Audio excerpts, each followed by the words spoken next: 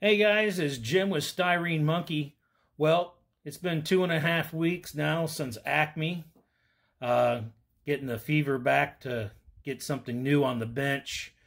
If you haven't been to Acme yet, you need to put it on your bucket list. You need to go.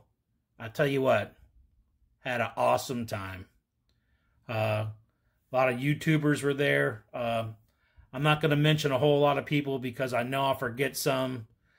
Charlie Mack, Tom from Rambler69 and Rick Scott from Heartbeat Model Shop, George from One Vision. I think even saw Jeff from Jeff's Model Garage was there. Did not bring the ferrets, of course. Oh God, Fred Henry. Quite a few people was there. Had a great time. If you haven't been to Acme, you need to go. It's worth it. I already got my reservations for next year. It's a great show. It's a great show.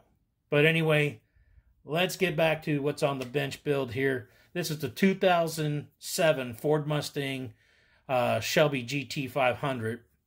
I've had this kit for, a couple of years now. I've been trying to get some things together here to get this build going. I wanted to get everything together before I started building it. And I wanted to paint it an orange color. I didn't want to do the original red or white or blue as they usually come.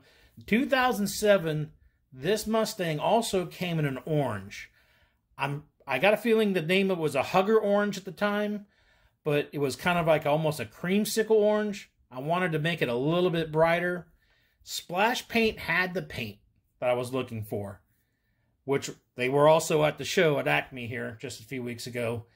And I haven't had so much luck with their paint. I've been using Tamiya primer out of the can, the rattle can, and I would put this splash paint on and it would eat right to the plastic. I would rough it up like sandpaper. I ruined, I think, maybe about 2 model builds using splash paints. I didn't understand what was going on. Maybe it was my technique. I really didn't know what was going on. So when I was at Acme, I talked to them about it, and what it was all along was using the wrong primer. You need an automotive grade primer for their paints, and he did have it there at the show. Just a plain automotive primer. They charge about $8 for this bottle. You pour it right out of the bottle into the gun. No mixing, no nothing. Just pour it right in there, and it came out smooth as glass. It is worth the $8. It's great. The stuff goes on like butter. Like butter. So, he didn't have the orange I was looking for at the show. So, when I got home, went ahead and ordered this Twister Orange that they have. I liked it. It was a little bit brighter than the original OEM orange that they did make. Went ahead and ordered it online, had it at home here in 2 days. Boom, it was here. And so I'm getting all my stuff together, getting ready to do this build. And I wanted to use black stripes on this, black racing stripes. I didn't want to go with the blue, and the kit comes with the blue and white stripes in this kit. I wanted black stripes, so we did some research online. Did some looking. Some people had what I was looking for, but they were out of stock, several people. So I went to another company, found it. It was in Japan. Plamoz, Plamoz, is the company that makes this kit. And as they came in yesterday in the mail, finally got them. There was some other decals that come in this setup for the seats. I don't know what that entails yet, but that's what we're going with. The orange and black theme here. Going ahead and use those and see how they work. And also, when I was at Acme about 2 years ago, there was a gentleman there selling some aftermarket parts. It was for this kit, actually. It's for this Ford Mustang kit. And I found this. It's by KA Models. It's a photo etch detail set.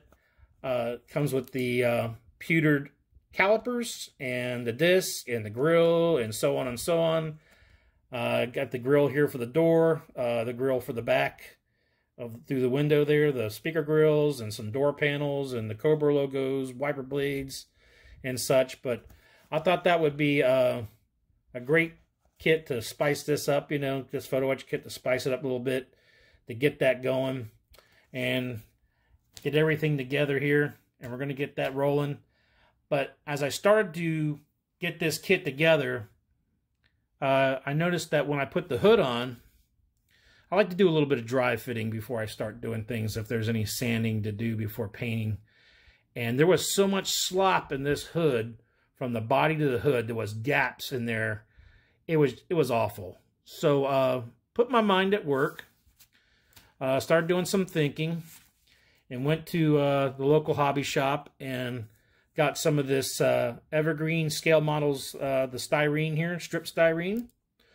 This size I bought is 0.015 by 1/100th of an inch. So it's 0.15 by 1/100th of an inch. And, you know, it was just the right thickness. Got a piece here I want to show you. Went ahead and took some of the Tamiya extra thin glue. Just put a bead across the side there. Glued this on there. Cut off the excess.